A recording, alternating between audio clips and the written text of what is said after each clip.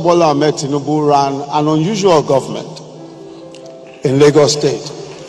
The reason why it was unusual was because it was a government where there was a great deal of argument.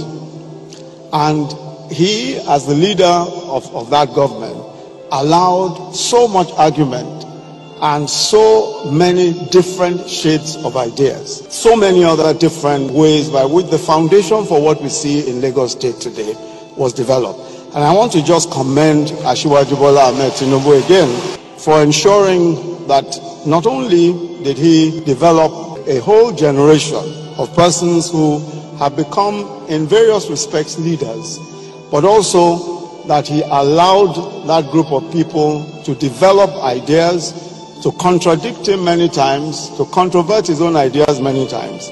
And many times he gave in to those ideas, and we've seen the results of it.